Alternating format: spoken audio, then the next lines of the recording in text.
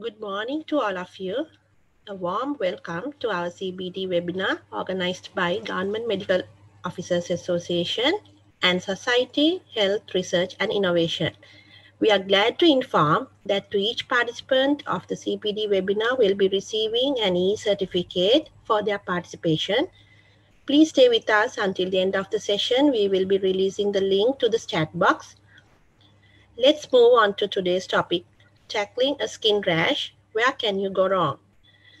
To avoid interaction during this lecture, kindly mute your microphone and turn off the camera. Use the chat box to clear your doubts and at the end of the session. We are pleasure to introduce today's speaker, Dr. Indira Kahawita, consultant dermatologist, anti-leprosy campaign of Sri Lanka. She is the chairperson of Leprosy Study Group, Sri Lanka College of Dermatologists. She has co-authored 3 books and guidelines on leprosy published by the Sri Lanka College of Dermatologists. Also, she has several national and international publications on leprosy and leishmaniasis. Her areas of interest, leprosy and leishmaniasis. Madam, thank you very much for joining with us today. And over to you, madam. Okay, thank you so much for that kind introduction. Good morning, everybody. So in the next hour or so, we are going to look at a few conditions where the patient presenting with a skin rash, how we will discuss how to tackle that rash and to avoid pitfalls. So before I begin, I would like you to know a few things. Like, say, if you have a patient with a skin rash, what are the things you should do to make sure that you avoid coming to a wrong diagnosis, and also to make sure that you don't do any harm to the patient. So when you see a skin rash, when you see a patient with a skin rash, there are a few things you can think about to come to a diagnosis or to tackle this rash. The first thing is, like, think about the patient's age, sex, and whether the rash has been there since birth. Is it something congenital? Is it something acquired? Is it an infection? Is it inflammatory? And if it is a nodular lesion or a tumor-like lesion, is it benign or is it malignant? When you get a rash, especially in inflammatory rashes, is it acute or chronic? So when you think about those things, and I think out of all these, the most important thing to think of is it inflammatory or is it infective? Because nowadays, a lot of doctors think, okay, even it doesn't matter even if I can't come to a diagnosis, because there are these combinations which will cover everything. We have these triple combinations which are supposed to contain anti-inflammatory, antifungal, and antibiotic properties. So a lot of doctors think that, okay, I can give this will cover everything, so I should be okay. But the problem is most of these combinations, they contain a very strong steroid, and that is the thing that works best. So whatever the rash, you will be treating that rash with a steroid. So my suggestion is, don't try to do this. If you are not sure whether it's an infection or an inflammatory lesion, treat the infection first. If it is not getting better, only think about treating the inflammatory lesion. So in my presentation, you all must have gone through the 4 pre-test questions I sent you. So you may be aware what are the areas we'll be covering in this lecture. So we will go to case 1 here, right? This is a 55-year-old male with a rash in both legs and lower thighs. The patient was treated by a GP with clobetasol cream. And he continued this treatment for several months and then presenting to us with this kind of pustules around the previous lesion. So actually, what we are seeing here is a case of pustular psoriasis. So my guess is that the doctor must have thought of eczema rather than psoriasis and treated with clobetasol. And the patient continued clobetasol for a long period, and on sudden withdrawal, there was pustulation. So one thing to, now let's see, let's move on to a few important things about psoriasis. Psoriasis is common, right? About 1 to 3% of the population is affected. And there's a genetic predisposition with autosomal dominant transmission, but there's a lot of influence of environmental factors. And one thing to remember is it's a lifelong illness with remissions and relapses. So again, if you come to a diagnosis of psoriasis, or if you meet a patient with psoriasis who has been diagnosed by somebody else, one question they would invariably ask you is, doctor, can we cure this illness? Or they will ask, doctor, is it true that this illness is not curable? In the Sri Lankan context, the word curable is a bit of a problem, because they want diseases to go away without bothering them again, ever.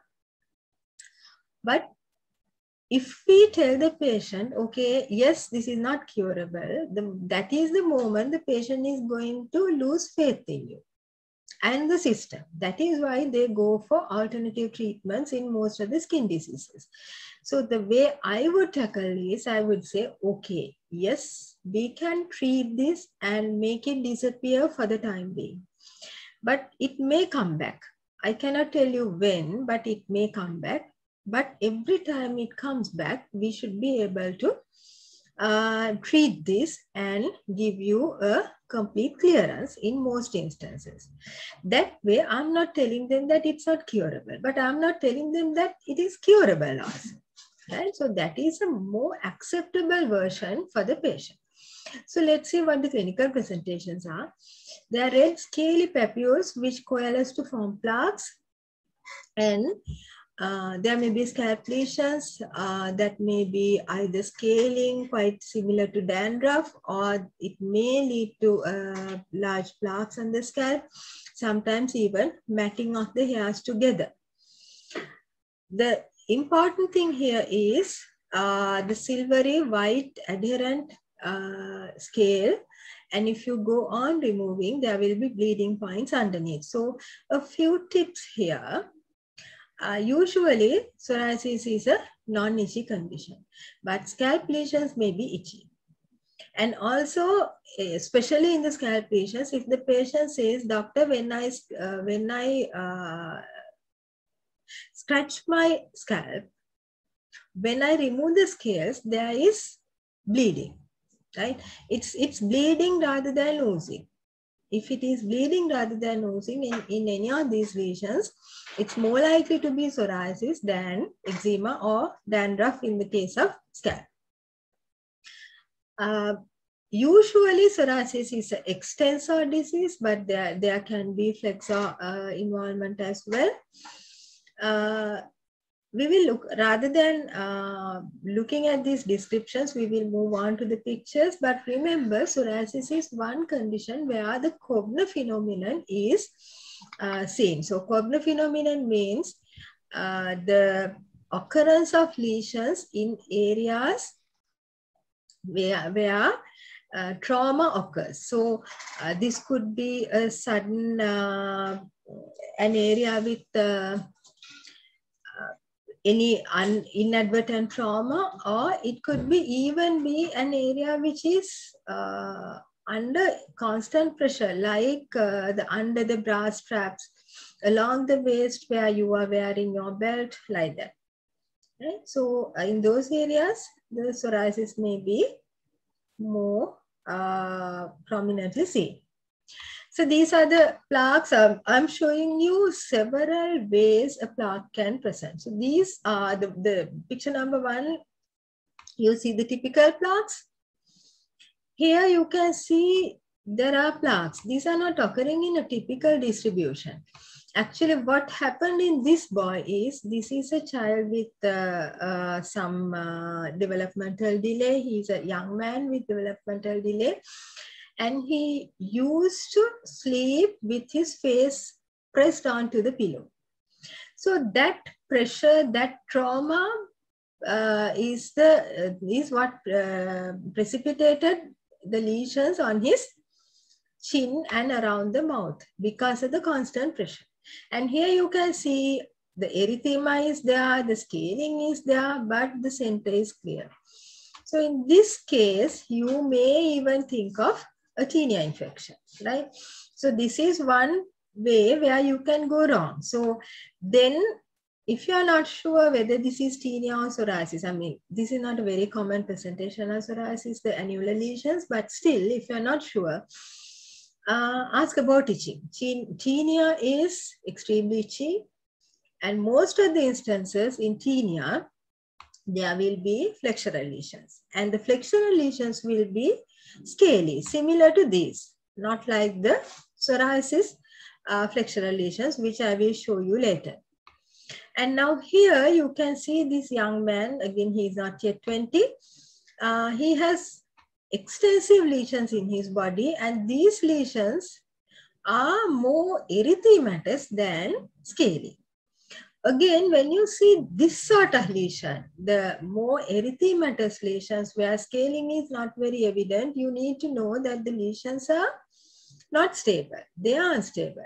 So if you use any irritant substance on this, it doesn't have to be something like coal tar, even a kohomba bath may precipitate an episode of exfoliation in this man. Right? So this boy needs very mild local applications, and obviously he needs oral therapy to control his disease.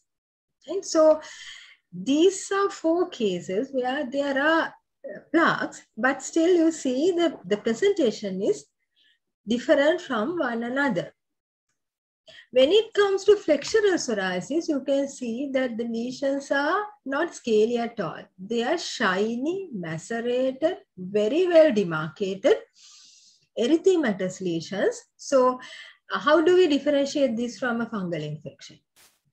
This one here doesn't have much scaling, but fungal infections will have a lot of scaling, whether they occur in the flexures or somewhere else. This is another way psoriasis can present. This is localized palmoplantar pustulosis or localized pustular psoriasis, where you can see there are lesions here which look a lot like eczema. But if you look at the other side, there will be nail involvement with swelling of the nail fold. So it may be quite difficult for someone who is not an expert to differentiate between pustular psoriasis and eczema. A few nail changes. These are the oil patches due to plaques occurring underneath the nails. Then you can see the nail dystrophy. You can see the swelling of the nail folds or paronychia. Right?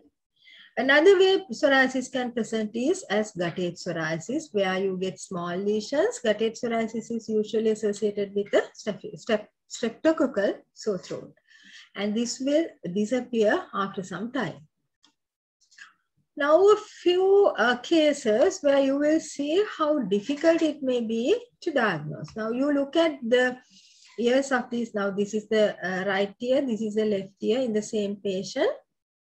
So you can see that there is a swelling in the left earlobe where you would think of leprosy as your diagnosis. But look at the back of his ear. Now you see at the in the post-auricular fold, there is an erythematous scaly rash. But the thing that clinches the diagnosis is here. At the back of the elbow, you get these typical plaques and a few more papular lesions. These are the things that I told you in the beginning: scaly, erythematous, papules. Now, so these may enlarge to form plaques later if we didn't start treatment in time. Okay.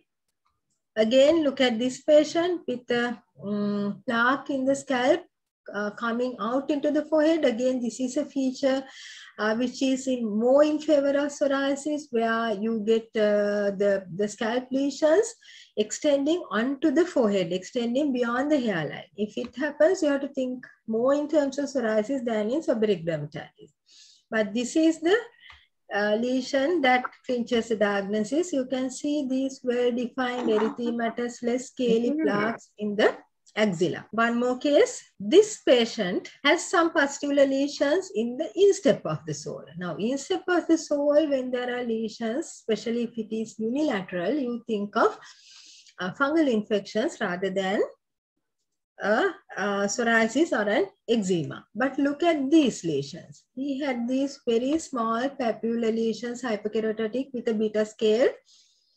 These were not typical, so I went for a biopsy which confirmed the diagnosis of psoriasis here. Now you see the lesions can be very subtle. Now this patient was actually referred to me by one of my colleagues, a general practitioner, right? So the diagnosis was missed because it was not very typical of psoriasis.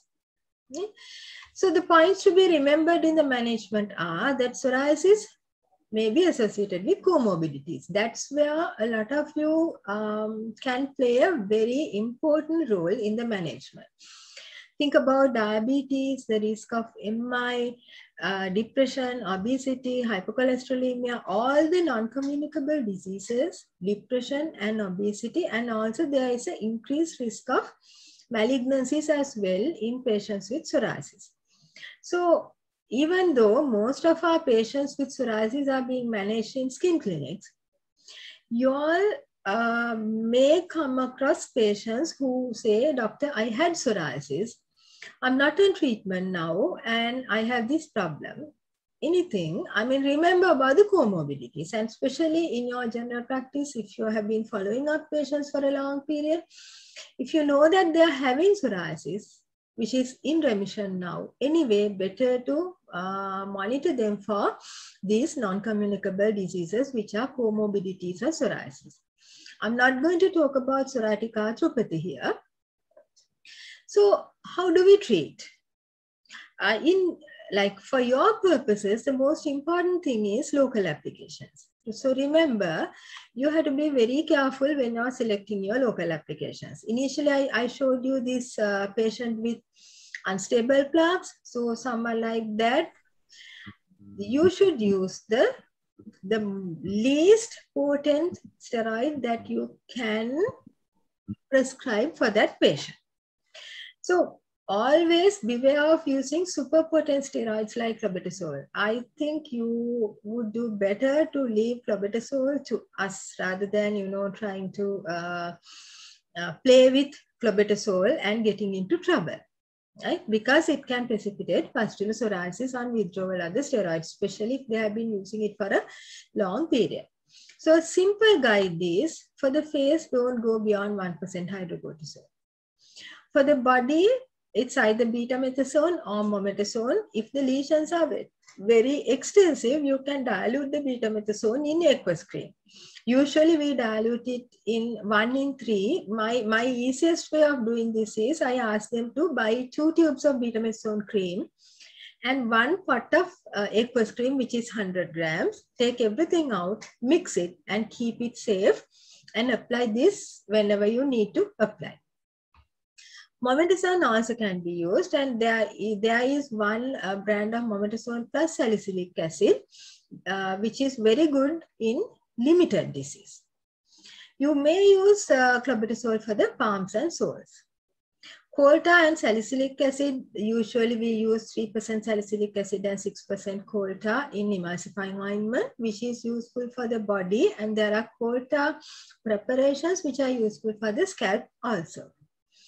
But remember, do not think of using Coarta in a patient with unstable plaques, where erythema is more prominent than scaling. And also remember, Coarta is messy. I mean, if you had psoriasis, you would look for other alternatives rather than trying to use Coarta on yourself. Coming to oral agents, methotrexate is the first line oral agent, and which is actually still the gold standard in treatment. But you have to make sure that the patient has normal liver and renal function. I have seen many cases where patients with moderate renal impairment being treated with methotrexate and going into methotrexate toxicity.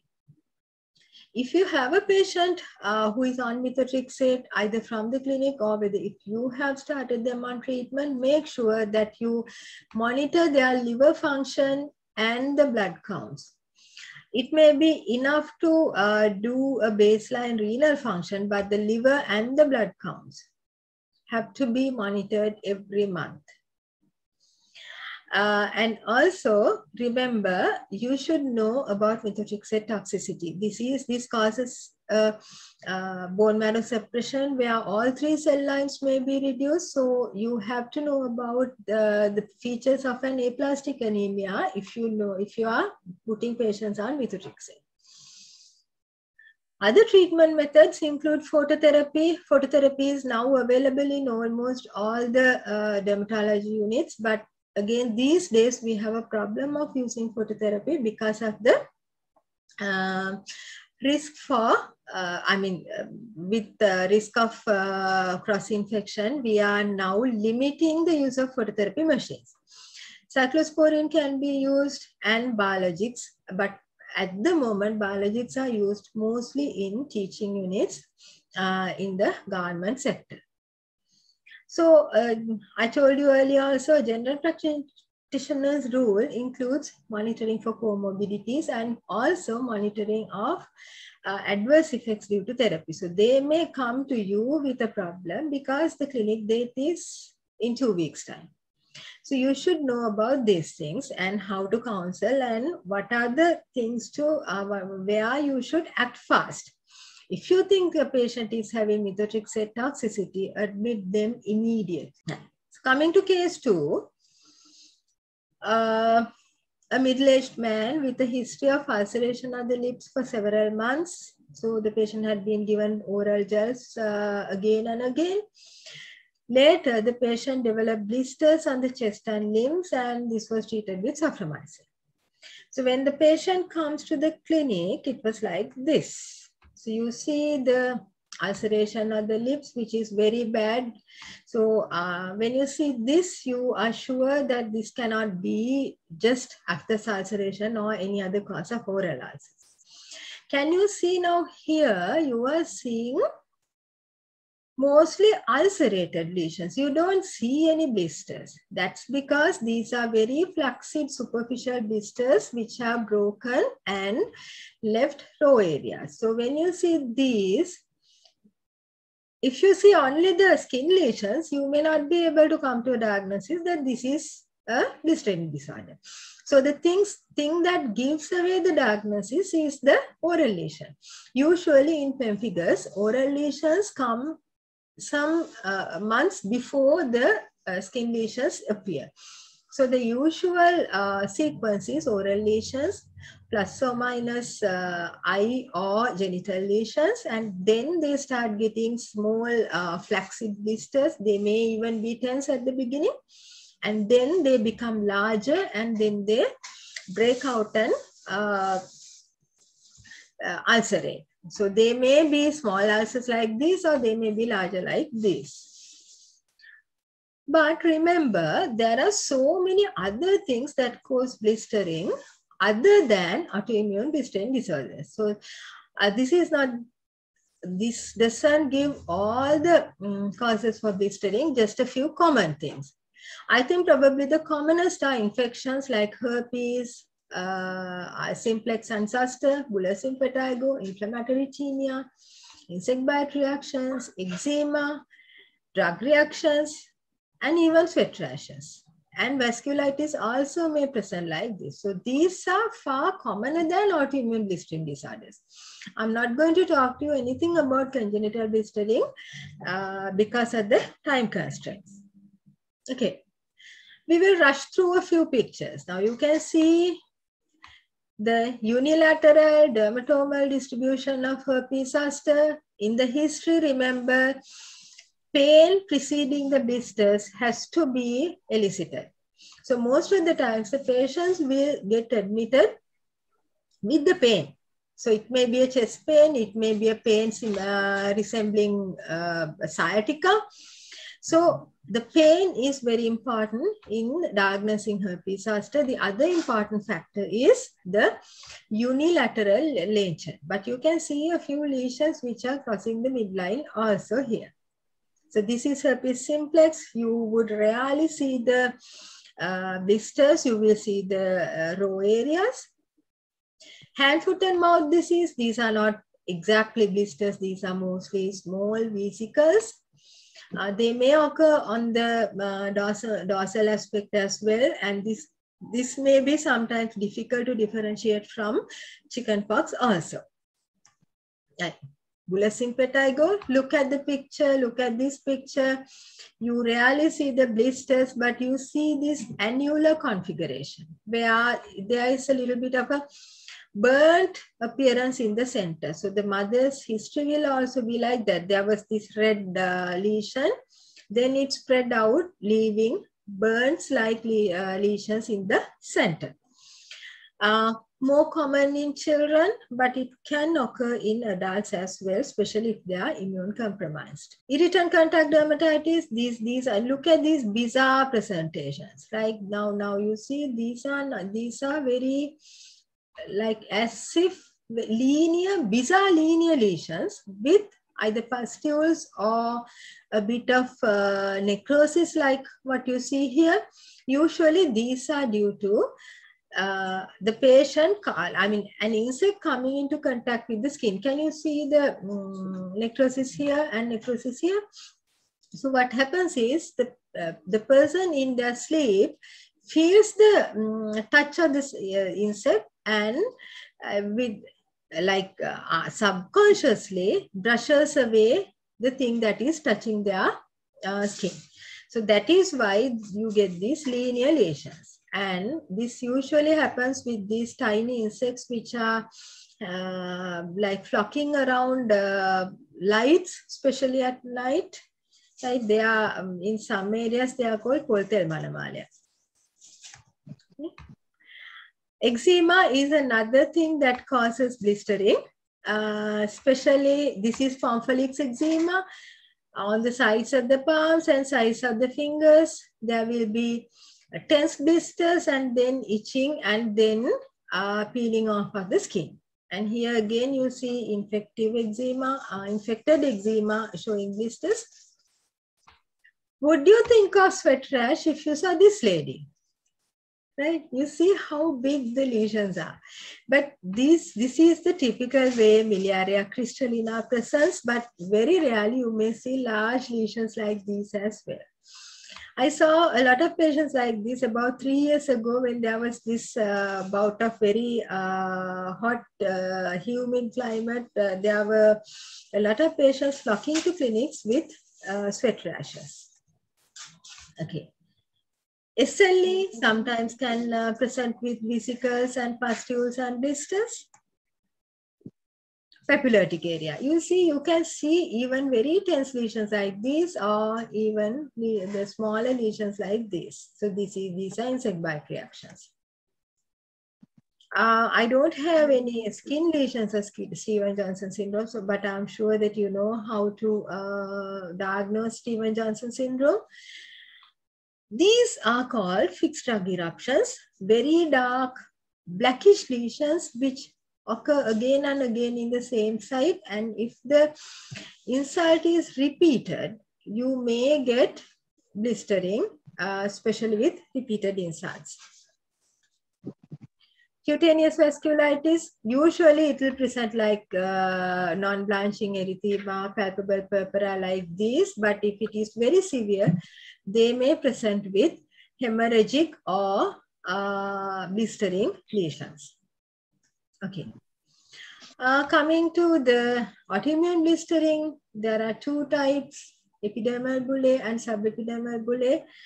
I am not going into all the details, but remember when there are epidermal bullae, they will lead to flaccid blisters, which will usually break, leaving ulceration. But if there are subepidermal bullae, they will be tense and they are likely to remain as blisters. So you are likely to see the blisters even 4 or 5 days after the eruption has started.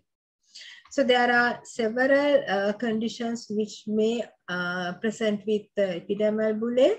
The commonest epidermal blistering disorder is pemphigus.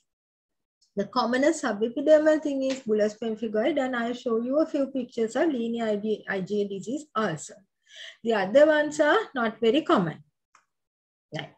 So pemphigus, oral lesions, you saw these, and the blisters will be initially like these. These flaccid blisters, can you see them hanging down?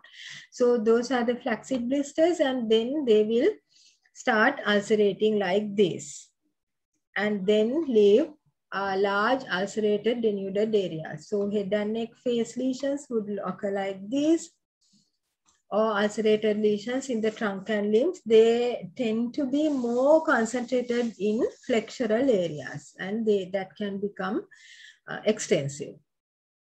Recently also, one of my GP colleagues called and asked whether I could admit a patient with extensive eczema. I was not very happy to admit. Then when I saw the patient, it was a blistering disorder which has gone undiagnosed. Coming to bullous pemphigoid, where you get tense blistering, this is not a very good picture. I didn't have any recent ones, but can you see the tense blister here? Right? They tend to end up in raw areas because these are very itchy. Right? And because they are itchy, the patient may break the blisters easily, even though they don't break spontaneously. And sometimes there may be an urticarial base, right? This picture doesn't show that, but if you see a patient, you may appreciate that. This is more common in the elderly, but we have seen bullous pemphigoid even in patients who are in their 30s and 40s also. So this is not only in elderly, in case of Sri Lankans. So how do we manage pemphigus and pemphigoid? Both these conditions are best managed in hospital setting as inpatients unless it's very limited disease. So initially to start the treatment, we usually admit them. Steroids are the mainstay of therapy in both either high-dose prednisolone or dexamethasone pulses. In a lot of patients, we use to that monthly dexamethasone pulse, we add cyclophosphamide also. If it is limited disease, topical steroids can be used. This is a condition where we use superpotent topical steroids, sometimes in combination with antibiotics, like even clobetasol gentamicin combinations can be used if there is limited disease. And remember, supportive therapy is very important. The management of possible infection, keeping the patient comfortable, like when they have this extensive blistering, they are very uncomfortable. They cannot wear something. I mean, any garment is irritating. Sometimes they have to be kept just covered with the sheet, right? So in those instances, even air mattresses, water mattresses, all these things are important. And when they have oral lesions, maintaining adequate nutrition is also a challenge. So most of these patients, they would do better in a hospital setting rather than being managed at home. So a GP can play a major role in monitoring for steroid adverse effects, right? Most of these patients are on steroids for a long period. Now, remember about 30-40 years ago, especially if you got pemphigus vulgaris, it was like a death warrant. A lot of patients, majority of patients with pemphigus died. But with a lot of dermatologists putting them on high-dose steroids, plus the introduction of the dexamethasone cyclophosphamide pulses, the mortality due to pemphigus has come down, but now the mortality may be due to the effects of these high-dose steroids. So anyway, patients with pemphigus and pemphigoid have to be monitored, have to be followed up very carefully. So again, we can get together to do this. Okay. I'll just show you a few pictures, a little thing about linear IgA disease, because it's very, very fascinating, right? It can occur in children as well as in adults. When it occurs in children, it's called chronic bullous disease of childhood, which is the commonest childhood blistering disorder, right? And here, the mainstay of treatment is dapsone. And they respond very well to dapsone. And here, of course, with the doses that we are using, side effects due to dapsone are very rare. But still, remember, dapsone can give rise to hemolysis. It can give rise to hepatitis. And it can also give rise to agranulocytosis. I have not seen agranulocytosis at the doses we are using for blistering disorders. But still, I'll come to dapsone later when I'm talking to you about leprosy. Anyway, management here is mainly with dapsone and topical steroids, right? So this is how you see a typical, very fascinating thing is like you get this burn-like center with these peripheral tense blisters. This is called a rosette formation, right? So the blisters extend out with the center being kind of ulcerated or necrotic. So this is called rosette formation, and this is typical of linear IgA bullous dermatosis. It's the same in children. But in children, remember, you may need to differentiate this from bullous impetigo, because bullous impetigo is much commoner than bullous CBDC or chronic bullous disease of childhood. So both children and adults are being treated with dapsone, and they can use topical steroids on these lesions, especially because these are tense blisters with somewhat intact looking skin. The patient may not feel so uncomfortable to use steroids on these lesions. So a few take-home messages about blistering. Remember, not every blister is due to an autoimmune bullous disease. So think of the common conditions first. Then if there is an extensive involvement of the body with mucosal lesions, think of autoimmune blistering. But again, remember, the same can happen with acute SLE also. If you see blisters and not sure of the diagnosis, and if you are, if your diagnosis is between an infection and a blistering disorder, treat the infection first. If they are not getting better, think about other things, right? At that point, they may do well to be referred. I told you earlier also, don't use triple combinations. Especially because this is very, very important, because now when we have a patient with blistering in our clinics, we need to come to a clinical diagnosis as quickly as possible, because the confirmation is with the biopsy and immunofluorescence, direct immunofluorescence on perilesional skin. These take ages. A biopsy may take 1 week to 1 month, depending on where you do it. And immunofluorescence is done only at MRI. So if we wait for these reports to come to start the treatment, the patient may deteriorate very badly. So it's very important that the dermatologist is able to come to a diagnosis as quickly as possible. So if you use steroids and mask the typical features of the lesion, you are actually hindering the diagnosis. So my advice is, if you're not sure of a lesion with blisters, treat with either antifungal or antibiotic. If there's no response, get the patient to a dermatology clinic as quickly as possible. Case 3. This young, not young, middle-aged engineer, this is not his picture actually. I didn't have a picture of his lesion. This was a little bit more scaly than this and at the back of the elbow. And his complaint was, doctor, when I'm driving, if I try to, rest my right elbow on the door, there's a very severe pain. That means there was some pain in the elbow, right?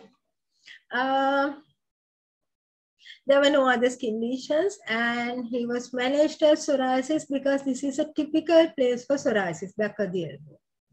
Then he developed numbness at the fourth and fifth fingers of the right hand, and then he was referred to us, and we made a diagnosis of leprosy. Before we go into anything else, I'll talk to you about this lesion at the back of the elbow because it's a very common site for leprosy lesions to occur. And it's very unlikely for the patient to have noticed it because, I mean, just think when was the last time you saw the back of your elbow?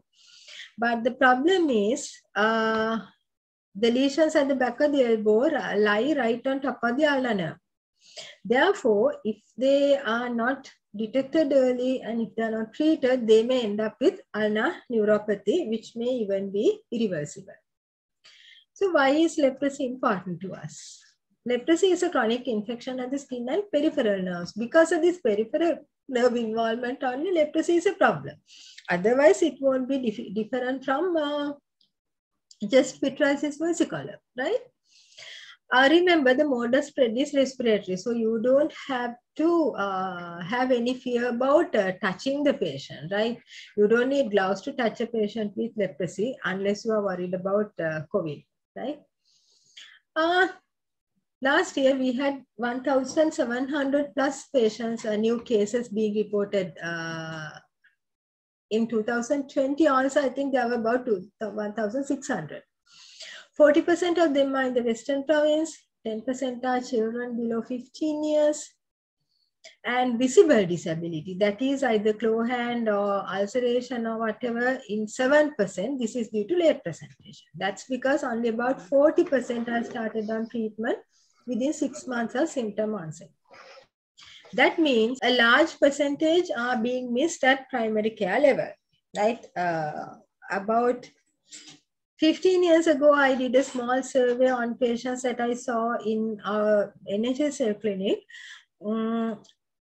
And there we saw that about 60% of the patients had been to another doctor before coming to us, where the diagnosis was missed. And the more infective forms of leprosy are being missed more often than the typical non-infective forms.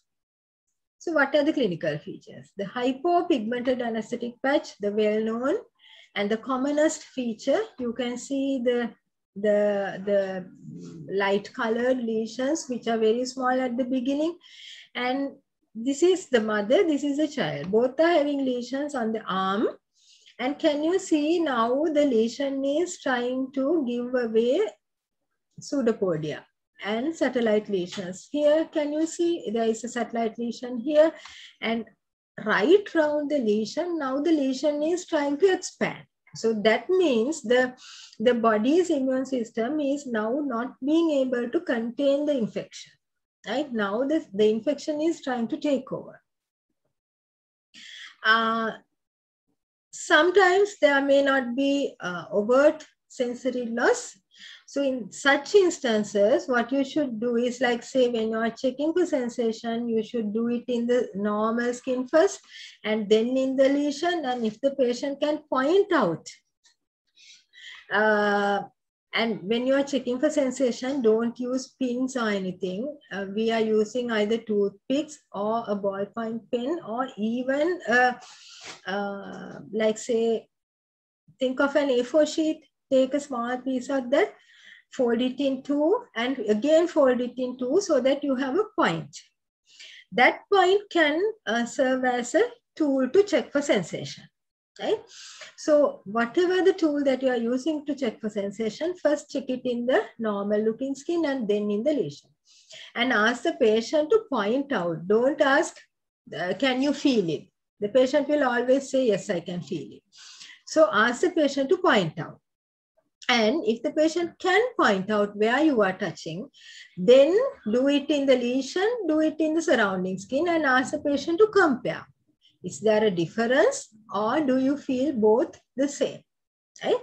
So if there is a difference, if there is less feeling in the lesion, again, it's likely to be leprosy. Right? Remember, because these lesions can be dry, there will be less hair, especially if it is occurring in the calf also, where in the hair-bearing area, you will notice the less hairs. Reduced or also sensation. This is what I meant by a feeder nerve. Like you can see this hypopigmented large lesion here, and you can see this cord-like structure. This is a cutaneous nerve, not one of the major nerve trunks. But this patient can have a thickened ulnar nerve because it's in the arm, right? And even these two patients may have a thickened ulnar nerve because it's there in the arm, right? Some more hypopigmented lesions, and here you can see now this one is now breaking out, giving away a satellite lesion, right? And when it occurs in the palm, they may look more erythematous than hypopigmented. But again, you see in this young boy, a lesion, you may even have thought of eczema here, right? So even the hypopigmented patch can present in so many ways. I think I haven't included a picture, but some hypopigmented patches are huge, involving one half of the body itself, I mean the trunk itself, right? And when it is a dark person like me, when they develop leprosy lesions, the lesions will be more copper colored than hypopigmented. So the darker the patient, the higher the chances of copper colored lesions. And again, you can see the lesion now the disease is trying to spread out. There are satellite lesions in both these lesions. Right. Then they can have multiple hypopigmented patches which may resemble aluhang or pityriasis versicolor. By now, most of these lesions are symmetrically distributed. You can see the symmetry here. And there may not be any sensory impairment, but they may have associated peripheral neuropathy. In an instance like this, if you think this could be pityriasis versicolor, by all means, treat the versicolor.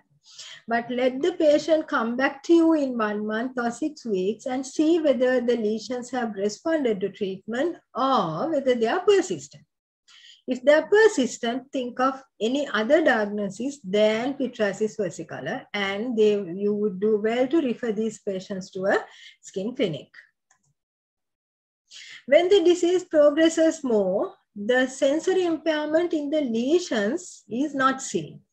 Now the lesions are more numerous, lesions are thicker. Now you can appreciate the fact that all these lesions are now raised from the skin.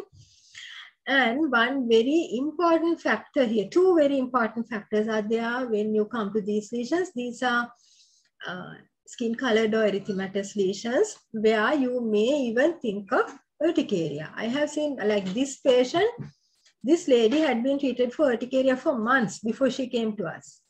So remember, urticaria persists for less than 24 hours. It's a transient thing, and there will be severe itching and the lesions will disappear, but there may be new lesions coming up later. But these lesions have been there for ages.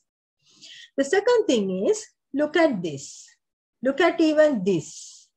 What does this remind you of? These remind you of ulundu vade or a donut, right?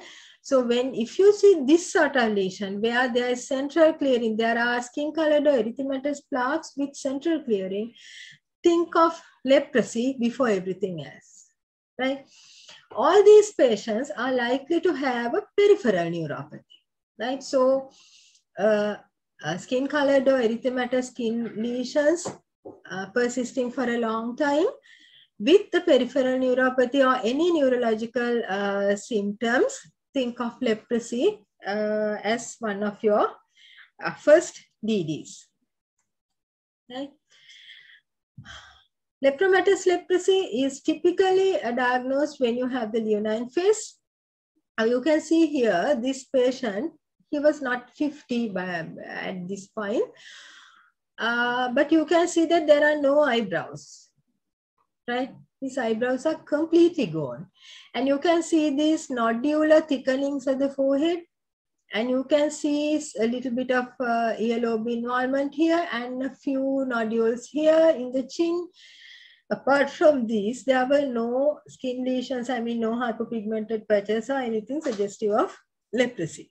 But this is a typical case of leptomatous leprosy. So these are the features: diffuse thickening on the facial skin, earlobe nodules. This is an extensive case of earlobe nodules where the whole ear is thickened with nodularity. Thickening of the eyebrows, as you see here. In this patient, it looks as if there is a collapse of the nasal bridge, but it's not there. You see here. This is another thing we are seeing in our patients, the papules in the chin. Even this gentleman is having papules in the chin. And these ones, even on the lips, these are packed with bacilli. If you do a bacillary index here, the maximum 6+ may be seen in these patients. They may present with thickened peripheral nerves. Most of the times we see the great auricular nerve here, and there's another cervical nerve being thickened. You have a skin lesion here. The skin lesion here has been biopsied. And in this lady, you see the radial cutaneous nerve. It's not the vein here, but this tiny, very subtle thickened cord-like structure is a radial cutaneous nerve. And ulnar nerve involvement is very commonly seen. Sometimes you may even see this. The other way they can present is with a nerve palsy. Commonest are ulnar claw and foot drop. Ulnar claws may recover if you diagnose them early and treat, but foot drop is very, very difficult to get 100% cure. This may resemble the mononeuritis multiplex or diabetes. Now, if you look at this hand, this is a young man. He was in his early 20s, if I remember correct. You can see that there is an established ulnar claw with small muscle wasting. Right? So this one now is beyond recovery with medical treatment. Now this patient needs physiotherapy, occupational therapy, and most probably corrective surgery. Right? So it's a crime to let them go to this point. Right? So that's what we want to avoid. So remember, I mean, because ulnar claw, ulnar involvement is the commonest, remember, they may present with very subtle features. So if your patient says, doctor, I find it difficult to write using a pen, or I find it difficult to type because if I try to type with my 4th and 5th fingers, I feel that they are different. Or if they say, doctor, I find it difficult to feed myself. But katak kanagana kanna bad. Right? So that is because to do that, to eat our rice with our fingers, you need to bring in all 5 fingers like this. So if it is like this, you can't eat your rice with your fingers.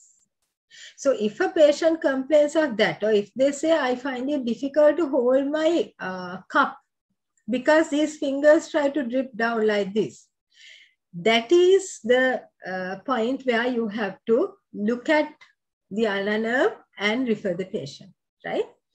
So if you detect early, that is in 60 to 70% of patients, it's reversible if you detect early. If it comes to this point, there's nothing much we can do to give them 100% normal functioning hand. Non-healing ulcers, trophic ulcers, you see she has lost her finger a long time ago, right?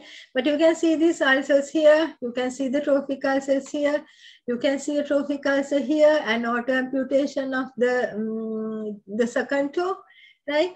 So when these things occur, they occur due to numbness of the palms and soles, due to peripheral neuropathy, which may be similar to diabetic ulcers, and especially if it is a relatively young person, whose blood sugar is normal, think of leprosy, right?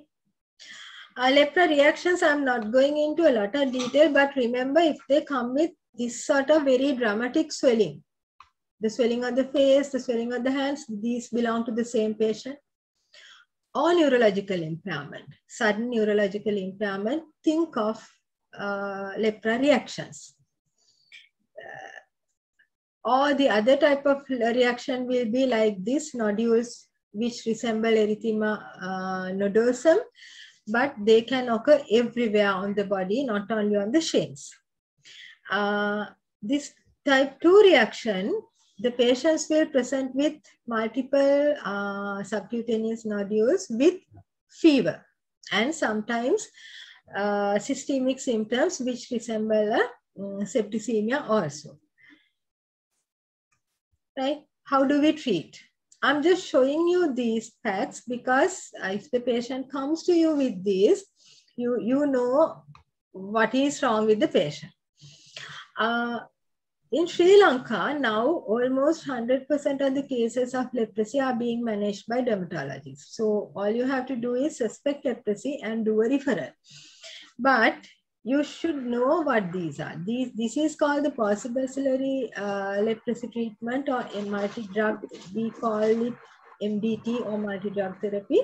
This is the PB or post-bacillary treatment. The green one is given to adults. The blue one is for children. The drugs given here are rifampicin, which is given once a month, and dapsone, which is given once daily. We give 6 packs of this to PB patients.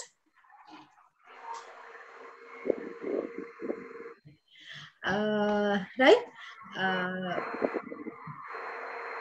This is given to adults. This is given to children. This is for 6 months.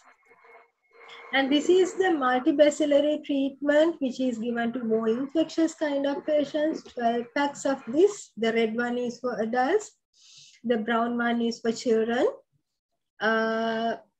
Here we give monthly rifampicin and a high dose of clofazimine and a daily dose of dapsone and clofazimine. Clofazimine is at present being used only for the treatment of leprosy.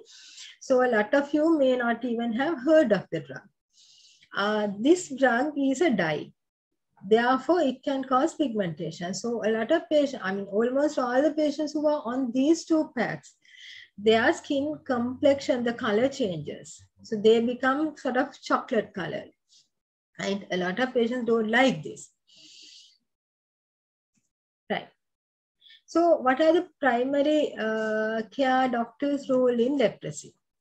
First thing is suspect leprosy. Now, a lot of you think leprosy, now we have eliminated leprosy, so it doesn't come into a differential diagnosis. So I told you, we see more than 1,500 cases every year. And at present, we are seeing less because of the breakdown in services.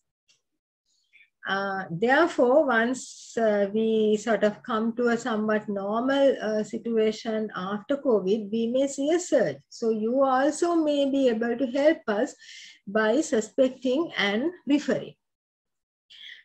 In this case, I'll just tell you one small story. About 3 weeks ago, a mother brought her 23-year-old son who had a lesion at the back of his elbow. She just noticed this. This man has been working overseas and came back recently, and she just noticed and asked what this is. And when the boy said, I don't feel in this, he had said, look, son, this is leprosy. And if you get the treatment now, you are likely to get cured completely. She saw this on Friday, and by the next Tuesday, the boy was on treatment. Right? So this is the level of suspicion that all of us should keep. Right?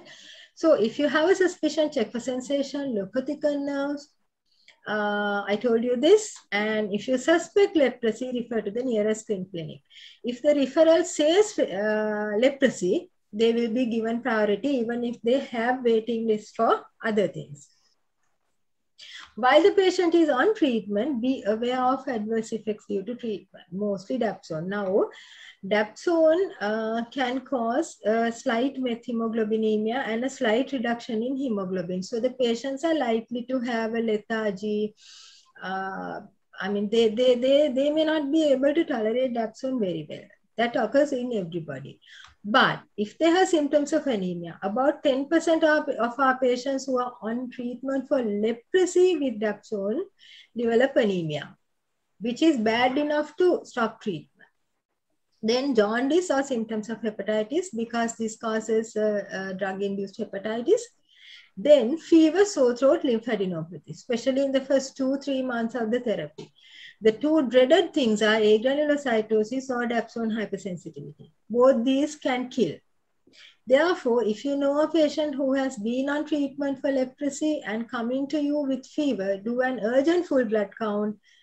If it is slightly less or even higher with a neutrophil leukocytosis, refer to the skin clinic. Stop the treatment. My advice is, if it is a patient who is on treatment for leprosy, coming to you with fever, stop the treatment.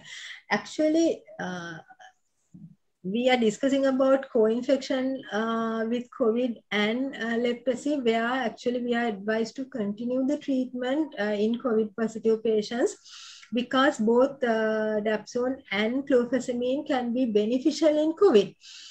I mean, if you have a co-infection of COVID, of course, you may continue, but other cases where you are not sure of the cause for the fever, stop the treatment, stop the dapsone. That's the most important thing. Just one tablet of dapsone taken while the patient is symptomatic can make the difference between life and death.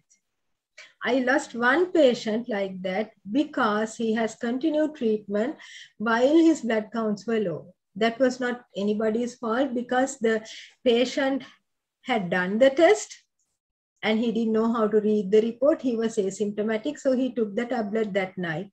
And the next morning he came with fever and being symptomatic. We did everything possible within 24 hours of admission, but he died after 7 days due to overwhelming sepsis.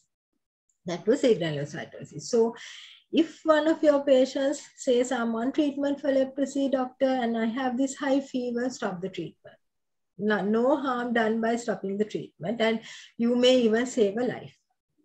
Sometimes they may have severe vomiting and GVRD symptoms, which may even lead to stopping of treatment. Right? And be aware of reactions, because if there's new neurological impairment in a patient who is on treatment for leprosy, refer them immediately. If we treat with steroids, we may able to save the function of a limb. Again, like say, don't have this idea, this is someone with leprosy, so they are likely, they should have numbness. No, don't think like that. They may have numbness in that particular skin lesion, but numbness anywhere else which is of new onset can be treated, can be reversed, right? And don't think of giving a bit of vitamin B co and sending the patient back. Just refer, right? And also remember, most of our patients with reactions, especially the type 2 reactions, are on long-term prednisolone. Therefore, they need monitoring for steroid side effects. Right? Last bit, case 4, which is a very short one. Now, this 12-year-old boy who is from a very affluent family had presented to a GP with this itchy rash in the thighs and back of hands for 3 weeks.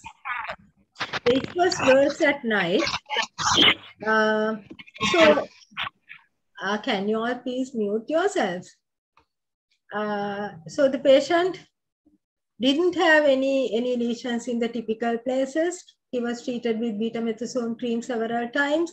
There was mild improvement on the itching. And then his parents also started developing a itchy rash. And by the time I saw this boy, he had itchy nodules in his penis and scrotum. Now, this is a case of scabies where the diagnosis was made late. This is because I use the word affluent because a lot of people and some doctors also think we are not a breed that can have scabies, right? Scabies is supposed to be a poor man's disease. No, I have seen doctors developing scabies. That is also, of course, a occupational hazard. But the word affluent I used for another reason, because this is a relatively clean child, right? Therefore, scabies in the clean person may not occur in the typical places. That is why the child had the lesions in the thighs, the relatively lax skin on the thighs and the back of hands, right? There were no lesions to begin with in the web spaces, right? So we may misjudge the diagnosis. Actually, it was very difficult to convince the father that this was scabies, right? He was very angry. Okay, scabies is a highly contagious disease. A lot of people think a lot of people think that a lot of skin diseases are contagious, but out of them, scabies and only a very few skin diseases are contagious. You can touch any of these without a problem. Scabies is caused by Sarcoptes scabii, which is a mite, a microscopic mite. You can see the picture here. It spreads in households and environment with high frequency of intimate personal contact. So even now, you may be able to see this in these intermediate care centers, quarantine centers, right? Because there are a large number of patients who are using a limited toilet facility, limited facility, especially now. In the next 2-3 months, we may begin to see some cases of scabies also. Right? The other thing is prisons, or I mean, even the remand, the police kudo is a good source of infection, right? This is very important. The mites lay 2 to 3 eggs per day, and these eggs mature in about 2 weeks. Therefore, if you get one mite in your skin today, you may start showing a lot of symptoms about a month later. That's what happened in that boy also. He had a few lesions which were misdiagnosed. And also remember, these mites can survive in the environment for several days. So if they can survive on your clothes, they can survive on your bed linen, even on your toys. The clinical features, nocturnal itch is the main feature. The primary lesions are burrows, vesicles, and papules. You are very unlikely to see them. Secondary lesions are excoriations. That is when you have been scratching, the top layer is gone, then it's an excoriation. Pustules with secondary infection or nodules, especially in the genital area in males. In case of infants, they may have palmoplantar lesions because the palmar skin is quite lax, and they may also get head and neck involvement. And usually it's clustered within families. This is the typical distribution. You can see the areas where you can get it. And in females, around the nipple and the areola is another typical site. So these are the burrows, the nodular lesions, the papules. And you can see the excoriations and the pigmentation. Then this is another typical site for scabies. Or if you're immunosuppressed, you may end up with extensive lesions with crusting, which is called crusted scabies. This boy was on treatment for an acute leukemia. So his immune suppression caused the scabies to spread like this. So patients like this have to be treated with oral treatments like ivermectin. Right? I chose this topic, scabies, because a lot of doctors forget how to advise their patients. Remember, all contact should be treated. Everyone in the household, whether they're symptomatic or not, should be treated. Cleaning of the clothing that have come in contact with the infected person. So it's either boiling or, keeping them covered in a plastic bag for 7 days, especially in case of toys, soft toys. You can Either keep it out in the sun or keep them sealed in plastic bags for 2 weeks before you allow the child to use them. There may be persistent itching, so they may need antihistamines for up to 2 weeks. This is general advice. Coming to permethrin cream, again, remember for every treatment that you are using, all skin surfaces below neck in adults or face downwards in children, all skin surfaces should be treated. It's not only the lesions. You can't just escape by asking the doctor, patient to have a bath and apply every night. No, it's not like that. Permethrin comes as a 30-gram tube, which is adequate for a single application for an adult, normal-sized adult. A heavy-built adult may need a bigger, 1.5 tubes or so. So this is a guide for you to decide on the number of tubes needed for a household. Remember, application on the hands and underneath the nails is very important. So what I tell the patient is, have your dinner early, have your nails cut and apply, and after applying, don't wash your hands, right? And this reapplying to any areas washed is important in case of, especially in case of mothers who are breastfeeding. Because a lot of doctors don't like to treat mothers because this is a poison and they are afraid. But you can do it if you explain it very well to the mother, saying you just feed the baby and then apply. And every time you want to feed the baby at night, wash your hands, wash your breast with soap and water, only the breast, not the whole body, and feed the baby and then reapply again, right? So the number of hours of application for an adult is 12. For an infant, 8 to 12, about 10 hours is adequate. And in case of infants, make sure that you cover their hands with something, especially if they are into thumb sucking. So you have to remember all these things, all these practical things. So the diagnosis of scabies takes about a minute. But advising the patient takes at least 5 minutes. Okay, remember this. You can't do it in a hurry. And they have to repeat it 7 days later to kill the small ones coming out of the eggs that were remaining. So these principles are valid for BB cream also, but there are some differences. BB cream has to be, the minimum time that you need to apply BB cream on your skin is 72 hours, but you can't do it at one go.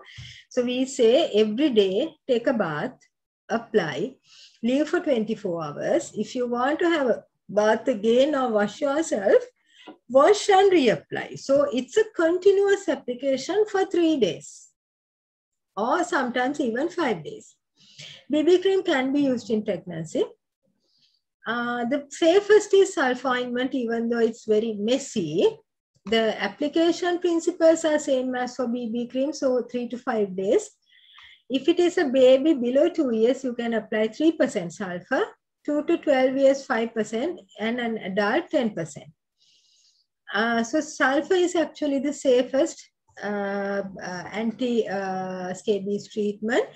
And when it comes to permethrin, we usually don't recommend it in neonates. Again, but if you remember the principles of, infection, where it takes about 1 month for the infection to be established, a neonate is very unlikely to need treatment for scabies, right? So even if the mother is positive, if it is a mother who is about to give birth, best thing is to treat the mother rather than wait for the delivery, right? Okay, a little bit about pediculosis, head lice. I don't think I need to tell you about the clinical features. Usually body lice are not seen in Sri Lanka. Remember this, adult lice can survive outside the human body for about 10 days. These are the things that are important in controlling the infection, right? Even eggs can live up to 3 weeks. So your comb can be your source of infection. Yes, these are ukuna, right? So adult lice are ukuna. The eggs are the what we call nits, or in Sinhala lendi, right? Okay. And have you all seen anything like this? In the eyelashes of children, these tiny things which are there, right? So these are pubic lice occurring in the eyelashes. If this happens, you have to think about child abuse also, right? Treatment. Permethrin. This, I just use these brand names because I wanted to tell you this. At the moment, the response to permethrin 1% is very low. So the standard treatment for head lice is permethrin 1%. The response is very low. So we now actually we have come to use 5% permethrin lotion even for head lice. Remember, it has to be applied on dry hair. Keep for 10 minutes and then you comb it, and then only you wash it and repeat it 1 week later. If it is very severe infection, you may give cotrimoxazole 480 milligram BD for 3 days. But physical methods are very important: wet combing, egg manual extraction, even hot air, even using your hair dryer may be helpful in some instances. If you have lice in the eyelids, you can't use any of these toxic substances. So we try to suffocate the lice by putting a large blobs of aqueous cream on the eyelids 3 times a day for about 5 days, so that you will try to suffocate the insect. Again, format control is important. That's why I told you about the eggs being live for about 3 weeks. So cleaning the combs, cleaning bed linen, and treating the whole family are important. So you see, there are a lot of things to explain to the patient when you diagnose, a case of scabies or head lice. That is why I thought it's important for everybody to know this. And especially head lice is a problem for a lot of us mothers, right? When you have teenage children. And funny enough, even during the lockdown where the girls are not going out, even then I see a few cases, I saw a few cases of head lice bad enough for the mothers to bring them for treatment. So you see, it's not a very easy thing to control. So I think that's the end of our presentation. Thank you so much for joining. It's good to see a lot of you all joining. And are there any questions? Madam? Yeah. If we diagnose leprosy in pregnancy, can we treat? Yes. It is also multibacterial and falciparum treatment. So if you diagnose leprosy in pregnancy, yes, that was Dr. Supun, right? Yes. If you diagnose leprosy in pregnancy, there is no contraindication to treat. You need to treat because a lot of women may develop an exacerbation after the delivery. So we treat them. All these treatments that we use can be given during pregnancy. Only thing is you have to make sure that the mother is being followed up in a tertiary unit for the delivery, right? So we treat during pregnancy. We don't delay until delivery. There is one question: can we fully cure vitiligo patches? Okay, guys, you need to remember that vitiligo is a autoimmune condition. Therefore, vitiligo, you may be able to get a complete repigmentation at one point, but there is no preventing the lesions from coming back again. Okay, so again, the same principle that I told you about leprosy, also for vitiligo, you may be able to achieve complete repigmentation, but the lesions may recur later, right? So I try to avoid the word cure when it comes to these diseases. Right. Okay. Hello? There's another question. If there is a hyperpigmented lesion in the lateral side of a foot without itching, ulceration or scaling for more than 1 year in a 40-year-old female, what are the DDs? Sometimes if it was an eczema, initially started with itching, then it has gone on for some time. A hypokeratotic eczema may not be itchy. This is not a very easy to answer question without seeing the lesion. Sometimes it could even be a post-inflammatory hyperpigmentation, but I would say it's a bit of a tricky question, right? So, but I think still you need to think about eczema and also psoriasis, especially because psoriasis, if the patient is dark, may not show the typical erythema. Madam, could you please describe how common are the skin reactions with carbamazepine, sodium valproate, lamotrigine? What is the management? Right. Okay. Now, skin reactions, the commonest anti-epileptic to cause skin reactions is carbamazepine. Valproate is fairly safe in that respect. Right. With carbamazepine, there are two things that can happen. One is Stevens-Johnson syndrome.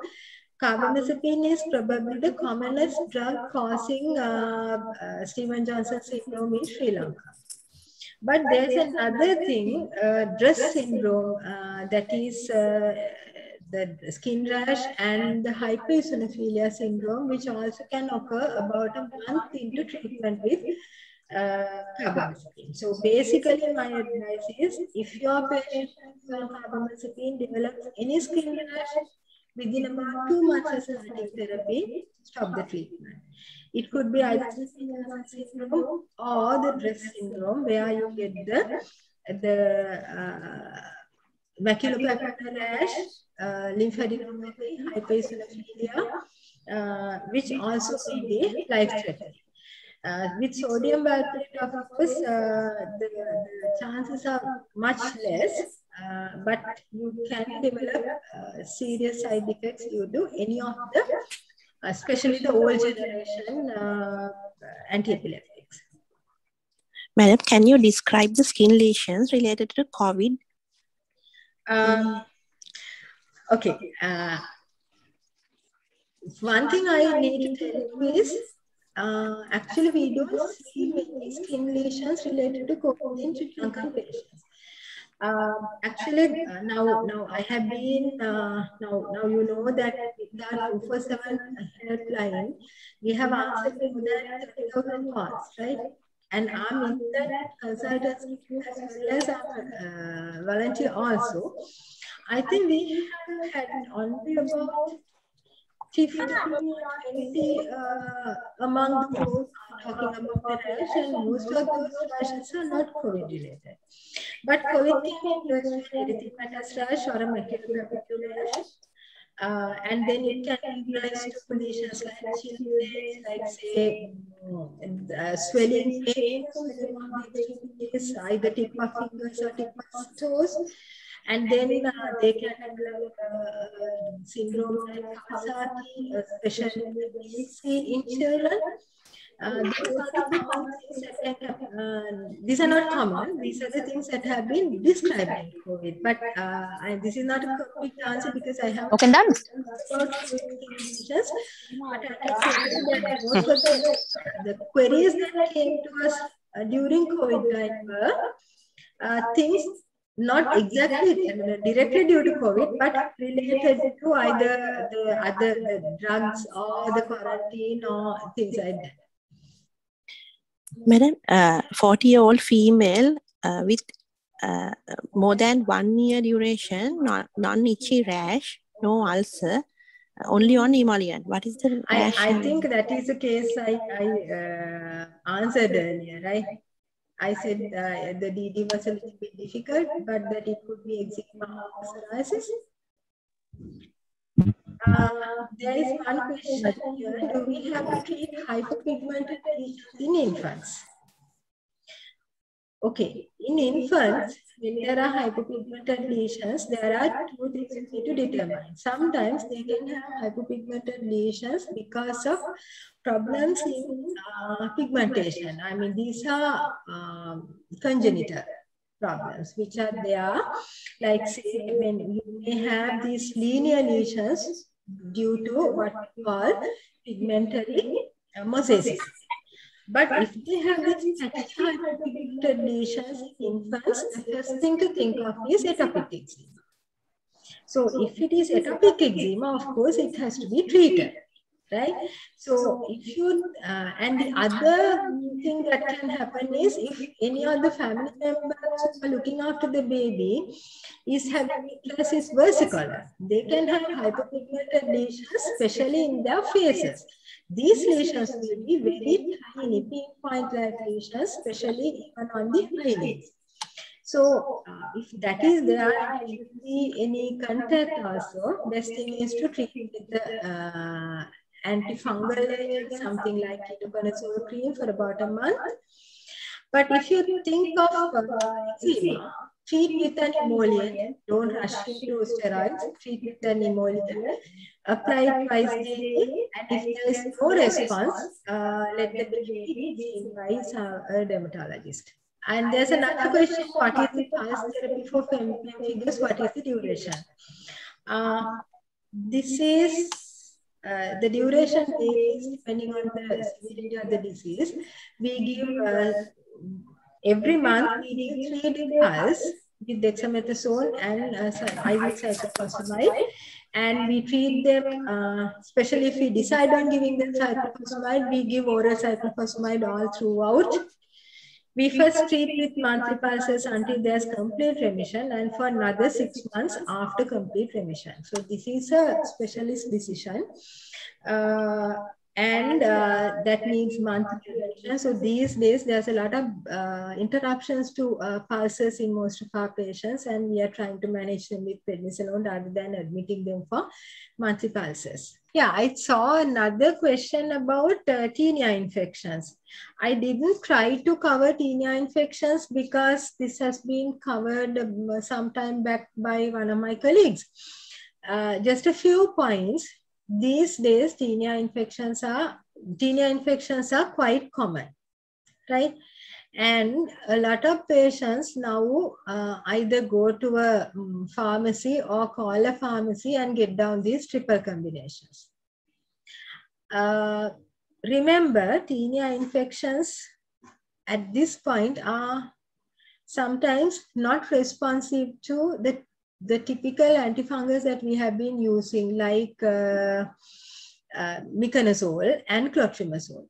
So at the moment, we are resorting to things like terbinafine and even cyclopyrox.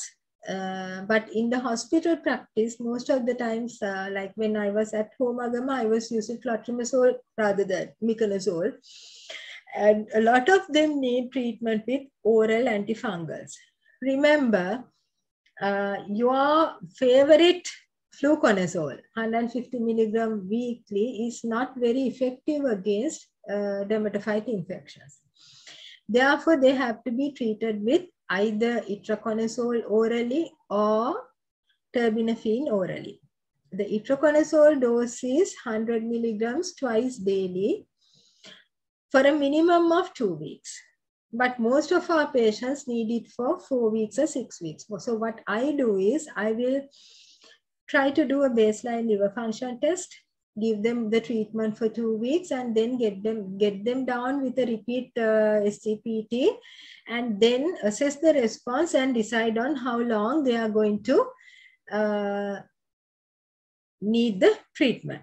There's another question, Madam, can you explain ethics of patient on carbamazepine developing SJs? Can the person who asked this question just explain what you actually meant? Think of is like a patient is started on carbamazepine because it's a life-saving drug for a condition which can kill, right? So carbamazepine is a good anti-epileptic drug. There's no reason why you should not give carbamazepine to somebody just fearing that they may develop SJs. But if the patient develops SJs, it just happened, right? So there's no reason for the person who prescribed to be afraid of it. But if you think this is a SJS, you have to first stop it immediately and get the patient admitted. If it is SJS, there's no point in trying to treat at home. The only place where you are doing something unethical is if you know that they have had, if you forget to ask about allergies and prescribe carbamazepine again, forgetting about, without asking or forgetting about that allergy, then of course you are doing something unethical. I'm not sure what you actually meant. So if you can type in or just ask the question, I would be very grateful. There are two other questions. What about grisofulvin for tinea? Grisofulvin for tinea still can be used. Some patients don't respond. Sometimes you may need to give it for a longer period, but I wouldn't say it's useless. It can be used. What can we give for miliaria crystallina? But there's no need to give a lot of things. The thing is, they have a problem of sweating. Therefore, you have to keep the skin cool as much as possible. So daily baths, no hot water, loose cotton clothing. If you can use a fan or whatever to keep your skin cool, that will be helpful. Calamine lotion will be useful. Control the itching with antihistamines, and sometimes they may need a few days treatment with a mild steroid like something like fluocinolone or desonide or something like that.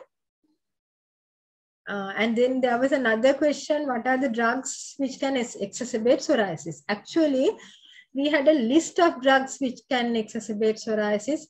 Actually, now they say the relationship between psoriasis and most of these drugs is not very strong.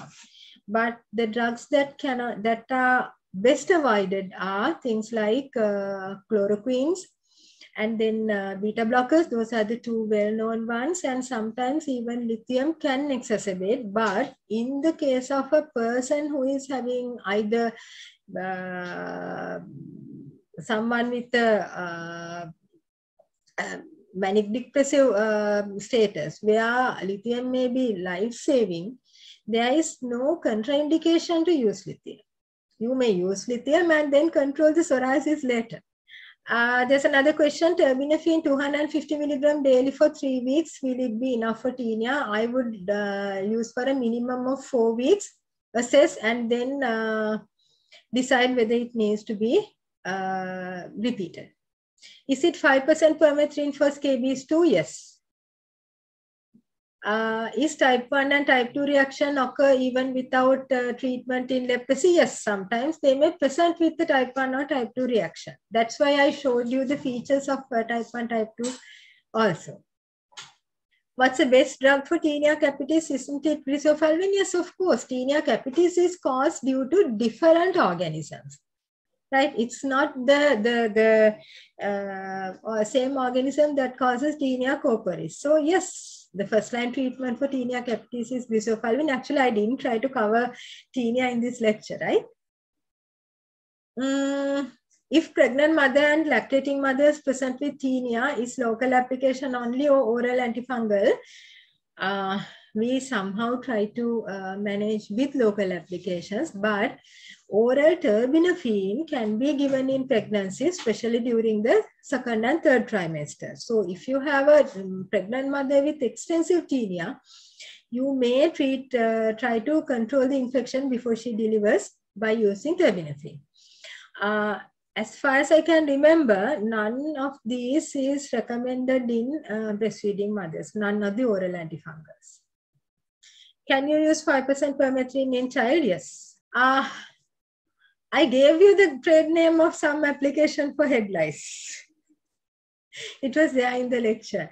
You can use any of the, now of course you can use any of these permethrin 5% lotions that we use for the scabies, right? Any other questions? Drugs for refractory case of SB. What is SB? How can we manage excessive sweating in palms and soles? A difficult question. Because the first thing is you need to exclude causes, medical causes. So we usually do a thyroid function test and a blood sugar. Most of the times that's normal. You have to explain to the, it usually occurs in children, young adults. So you have to explain to them about this and that it may go on for some time. At the moment, we don't have any very good local applications. There's one brand of aluminum chloride called all dry lotion, but that's also not a very fantastic thing. If it is really, really bad, certain teaching units, they are doing Botox injections to the which lasts for about 3 months. So if you have a child who is about to sit a major exam or something like that, you may try to get this done at least as a temporary measure. A Botox injection at the wrist will be able to control the itching, the sweating for about 3 months. If dapsone allergy won't stop treatment, what about continuing drugs for leprosy? It depends on what type of leprosy it is. If it is someone with who has been on dapsone and rifampicin, we replace dapsone with clofazimine. If it is someone who has been on a 3-drug card, sometimes we just continue the 2 drugs, or else we add something like ofloxacin. For scalp vitiligo, is there any special treatment? You can use the steroid lotions. There are lotions for, I think, almost all steroids now. There's a mometasone lotion, betamethasone lotion, clobetasol lotion. So depending on how bad it is, you can decide on a clobetasol lotion. Can you repeat what instruction we should give applying permethrin to head lice? Permethrin to head lice, you have to apply it on dry hair and apply all along. I mean, take the lotion into your hands, apply to the whole, along the hairs you have to apply, and keep it for 10 minutes. This is for either 1% permethrin cream or the 5%, right? And you have to comb and remove the dead and dying lice, and then wash with shampoo. Hair loss, of course, is, I don't think is something that we can tackle in this session, because it's not an easy thing to tackle. It's not just giving a vitamin and escaping. You need to get a good history. Just the tips. Take a good history. Sometimes it's just hair loss, sometimes it's breakage of hair, sometimes it's just thinning of hair, not a loss. Remember, both males and females can develop bald patches on the top of their heads. So in that case, you have to think of hormonal relationship, right? And look for common causes for hair loss. So better to do a thyroid function test, look at anemia, things like that. So if you can exclude everything, you may give multivitamins, but advise them about a good diet. Say that hair loss is not something that can be tackled within a week or month. It takes some time for the hair to grow back. Stop worrying about these things. Right? And actually, there is no one cure that fits all for hair loss. Is there a place for carbamazepine in pruritus? It's like this. We try to avoid carbamazepine in things like that, but of course, carbamazepine has a role to play in neuropathic pain, which may present like pruritus. right?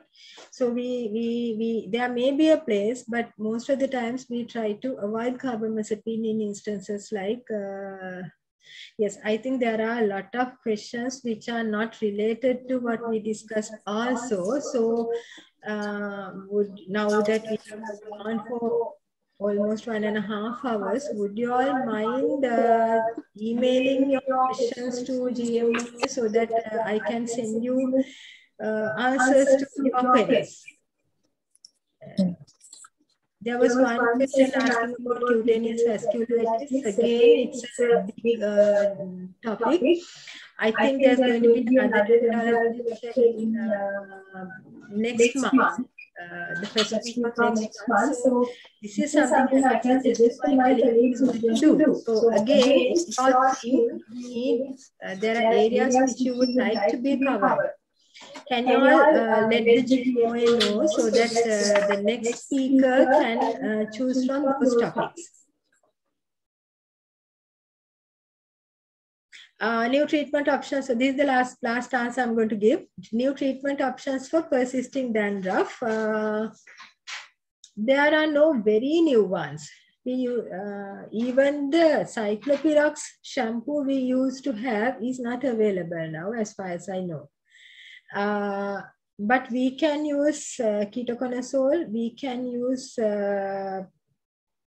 if it is very resistant, we can use Colta shampoos, but for a short period only.